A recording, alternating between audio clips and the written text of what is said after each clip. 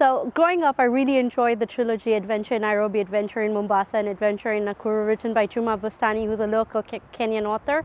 He highlighted some of the very grieving issues that were pertaining to the country, such as drug crisis, environmental pollution of the lakes, and also false investigations and criminal charges. So for me, this was in literature that actually opened revenues to how young adults like me could actually fight and curb such investigations and such issues.